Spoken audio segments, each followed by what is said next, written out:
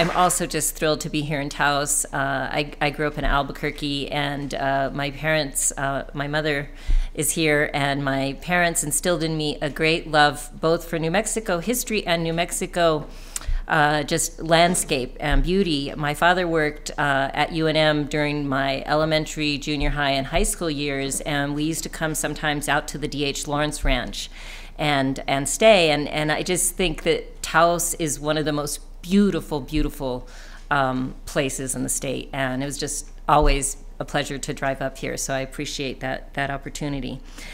So what a treat to talk about the Revolt tonight. I'm gonna actually say that I think that Robert Torres is absolutely correct that we should be celebrating as patriots those resistors to American occupation, but I'm also going to take Albert Gonzalez's side and say that I think we can take the revolt language or the rebellion language and we can make it our own and kind of reclaim that. Again, it was a revolt to the American occupation, not a legitimate occupation at the time, during a time of war, and it's important to keep that context in mind. But how wonderful to hear your remarks, and I think we're gonna have some nice synergies tonight. So my comments are primarily drawn from my 2007 book, which Sylvia mentioned. The captivating cover art, since we are in Taos, I must say, is a painting by Ernest Blumenschein. It was titled Jury for Trial of a Sheepherder for Murder. And he painted this in 1936, and he considered it his masterpiece. And the adobe that you see is from his studio, and you can see that studio here down the block. So my remarks are going to expand our conversation in several ways. For one, I will expand the geographic scope. I want to talk not only about Taos, but also about the larger region and the nation as a whole. Additionally, I will expand our chronological focus from the 1846 to 1848 period, or from the 1830 to 1847 period up to the turn of the 20th century. And additionally, I'm bringing a different scholarly approach to this conversation. My academic training, as Sylvia mentioned, is in both sociology and law, and I have looked at these events, which I will be talking about tonight, from those perspectives. So, for example, I have been very interested in and found very, very foundational and helpful Dr. Torres's groundbreaking work on the 1847 activities, and I've looked at some of the legal documents in particular of those. As a sociologist, I'm interested in the bigger, more abstract questions, what we call the macro perspective. And while some historians are interested in this kind of perspective, most are not. David Montejano, who is a sociologist who also does historical work, has really nicely and eloquently framed this. And I'll just leave that up there for you to look on your own. But the point is to be true both to the history, but to also be true to the sociological enterprise, which is abstracting from that history. So a little bit of a roadmap. I am going to talk about three things. The first, Mexican Americans, the origins of New Mexico's tricultural myth, and then finally some concluding remarks on remembering and forgetting past traumas. So let me now turn to my central argument. It is that Mexican Americans are a racial rather than an ethnic group, and that the 19th century history of New Mexico played a key role in the process of Mexican Americans becoming a racially subordinated group in the United States. The tendency is to think of Mexican Americans as an ethnic group. The ethnic frame gained popularity in sociology and in anthropology after World War II. It was a way for some scholars to distance themselves from the eugenics-fueled emphasis on biological race. The ethnic frame emphasizes cultural difference and immigrant origins, stressing that over time, over generations away from immigration, assimilation will occur. In contrast, the racial approach that I use emphasizes group conflict, discrimination, and hierarchies rooted in power differences among groups. Under the ethnic model, it was assumed that Mexican Americans were like white European immigrants and that over time they would assimilate.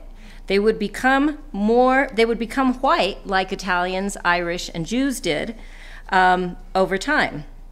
I'm happy to talk more about this in Q&A, but I contend that that has not happened. It hasn't even happened to the Mexicans of New Mexico, who have some of the deepest roots in this country, right? Who didn't immigrate, in fact, to this country. So why that is so, why Mexican Americans have not assimilated, I think has a great deal to do with this region's colonial legacy. And in Manifest Destinies, I theorized that the Southwest is a product of double colonization. I've argued that these two colonial experiences continue to shape today's racial dynamics. So what do I mean by that? The American colonization of the 19th century, so forcefully evident in the 1847 Revolt and in the wonderful narrative that Robert gave us, was grafted onto the Spanish colonization of the 16th through the 19th centuries. Both regimes imposed a system of status inequality, grounded in racial difference, and an ideology of white supremacy, though the particular variants of the ideology of white supremacy differed under the two. Thus, the Anglo, Mexican, Pueblo, and other Indian people living in the Southwest at mid-19th century had to navigate two different racial regimes simultaneously, the Anglo-American racial order and the Spanish-Mexican racial order. I will significantly simplify a multi-layered argument about complex social processes, but the heart of it is that the two racial orders clashed, and especially here in New Mexico. Under the Spanish-Mexican racial order, the key racial categories were Spanish at the top, Indian in the middle, and Black at the bottom, with the caveat that the society was characterized by extensive racial mixture among those three groups, right? This is the mestizaje that we know exists. And of course, under the Spanish system, a Byzantine caste system described those various mixtures, right? That mestizaje. Under the Anglo-American racial order, the key racial categories were Europeans on top, enslaved blacks at the bottom. Anglo-Americans' views about Indians were more varied, from coexistence and nation-to-nation relationships earlier on, to genocidal policies, to intermarriage, to cultural genocide as well. Americans' racist ideology ultimately served to legitimate different material goals with respect to blacks and Indians. For Indians, it justified the wholesale dispossession of their land, whereas for blacks, it justified exploiting their labor by treating them as property itself. Significantly, New Mexico's Pueblo communities are virtually the only indigenous peoples who kept their land grants that had been awarded under Spanish colonial rule and in some cases under Mexican rule. This had a great deal to do with the Spanish-Mexican racial regime under which Pueblo Indians occupied a favored position relative to other Indians. Likewise, under American colonial rule, the quote-unquote Pueblo problem confounded politicians and judges, the latter eventually allowing Pueblo Indians to keep their communal land grants, unlike Mexicans, who in large part lost their communal land grants. Tellingly, Pueblo Indians lost the political rights they had gained under Mexican independence, in contrast to Mexican Americans who gained American citizenship, albeit a second-class American citizenship. The U.S. invasion of Mexico resulted in the massive land cession at the end of the war that would become all or parts of 11 U.S. states. But what became of the people who were living in this vast territory? In particular, where did Mexicans fit in the American racial order?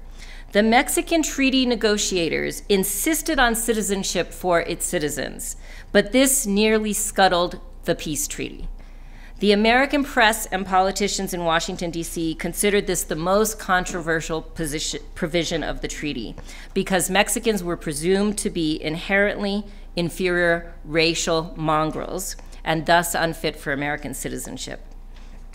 But the Mexicans won the citizenship battle even as they lost the war, and the first Mexican Americans were the 115,000 Mexicans living in that former northern Mexican territory. 115,000. And guess what? 2/3 of them lived in present-day central and northern New Mexico. 2/3 of them. Only 23,000 lived in Texas, and only 14,000 lived in California. 2/3 of them lived here in New Mexico. New Mexico is the heart of this population of the first Mexican Americans. Why was New Mexico the most inhabited region? Largely due to the Pueblo peoples, I would contend, who made the region habitable for later mestizo settlers. And that was indeed part of the design of the Spanish colonial system. Okay, now I'm going to turn to origins of New Mexico's tricultural myth. In effect, two different logics about racial mixture govern the two colonial powers. Under the American racial order, the one-drop rule governed black-white mixture, which under slavery was extensive. Black-white mixture was extensive. One drop of black blood led to racial classification as black, absent the ability of a particular individual to pass as white.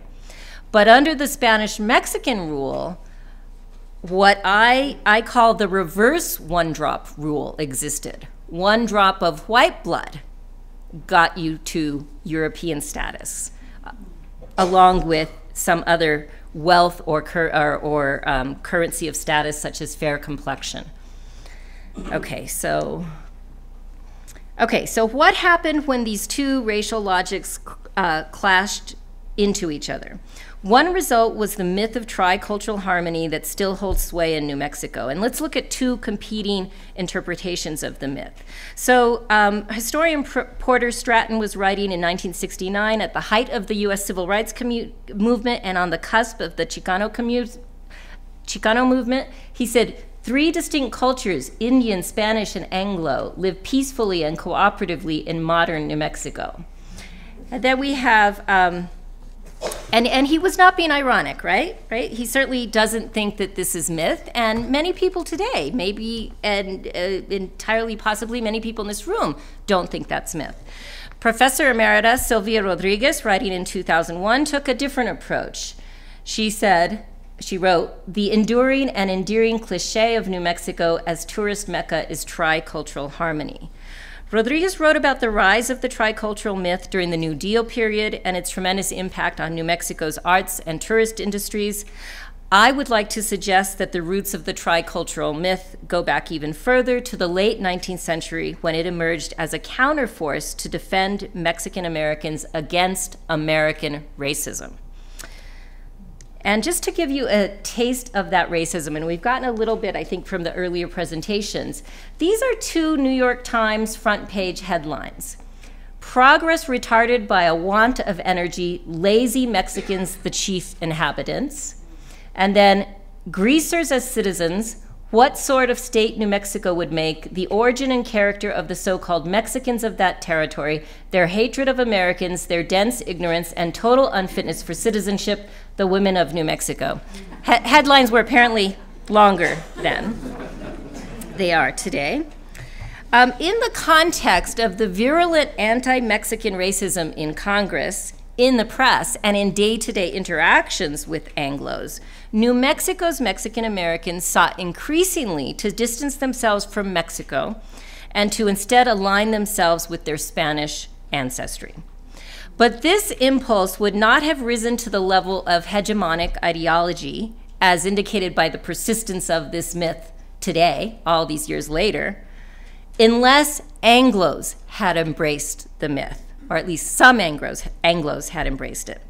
The fight for statehood offered the incentive for some Anglos to formulate an alternative to the anti-Mexican racism so blatant in these headlines. And perhaps fittingly, it would be a descendant of the Mayflower Pilgrims who led this battle, LeBaron Bradford Prince. Prince first came to New Mexico in 1879 as a presidentially appointed justice of the Territorial Supreme Court. And then 10 years later, a different president appointed him territorial governor. Prince was doubtful that New Mexico would ever be able to become a state if the New York Times wasn't rebutted, because unlike Texas and California, Anglos remained a small minority in New Mexico. In 1882, his letter to the editor was published under the following headline: "The people of New Mexico and their territory, the Honorable L. Bradford Prince finds much to admire in his new neighbors, the Spaniards of their territory, and their qualities as citizens."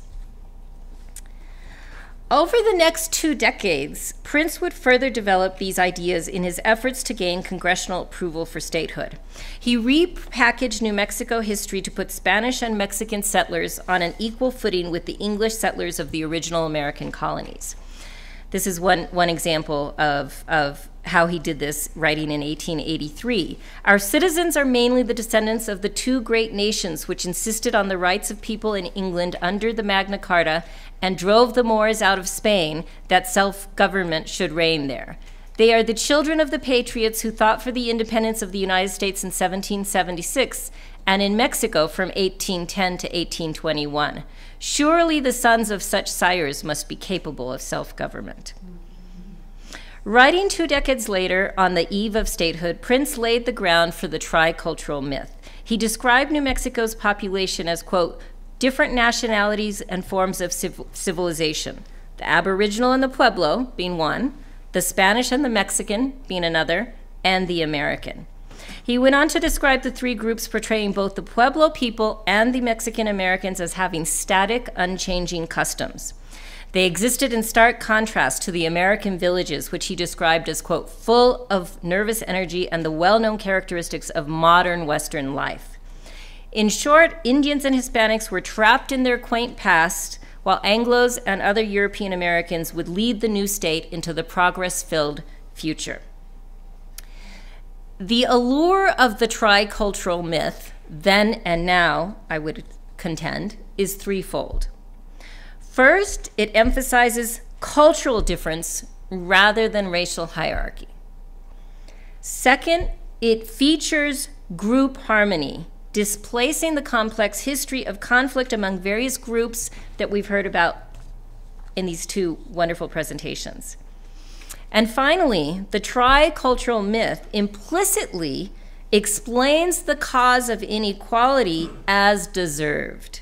That is, Anglos are better off economically because of their future-oriented culture, whereas Indians and Mexican Americans are economically disadvantaged due to their cultural deficits, stunted because they cling to their traditions, not because of the structures of racial and class stratification.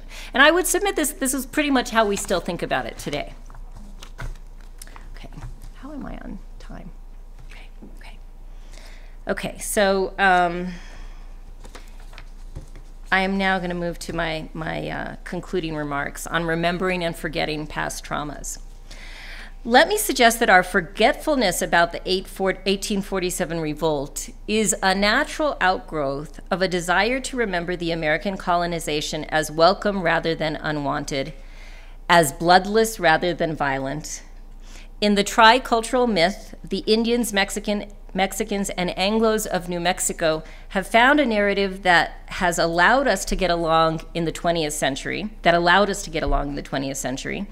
but it rests on a collective suppression of the deep conflict among the three groups and also within the groups. Conflict that is historic, to be sure, but that it also exists in the present. Although these old wounds come open from time to time, such as during the recent debates here about changing the name of Kit Carson Park, mostly we shuffle along, amnesiacs who can't bear to reckon with the past. Consider how Americans have handled other historical traumas. We have yet to enact nationwide reparations for slavery. Congress did pass legislation apologizing for the internment of Japanese Americans during World War II, including awarding $20,000 in reparations to each living person who was interned. Congress enacted a resolution apologizing for the American colonization of Hawaii a few years ago.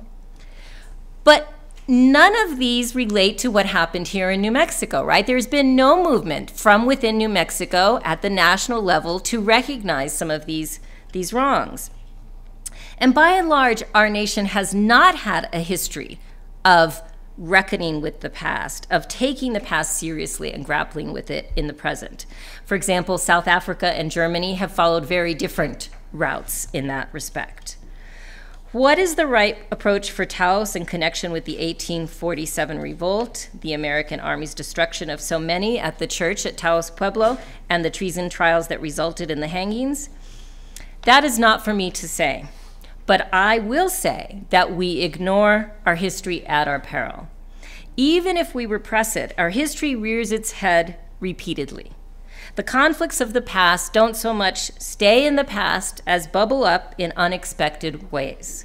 The tricultural myth of New Mexico that arose as a way to smooth over the violence and contestation of the American takeover of the region, which was so deeply felt here in Taos, persists more than a century later.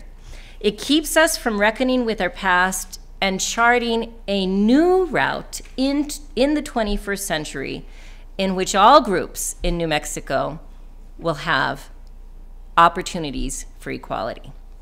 Thank you.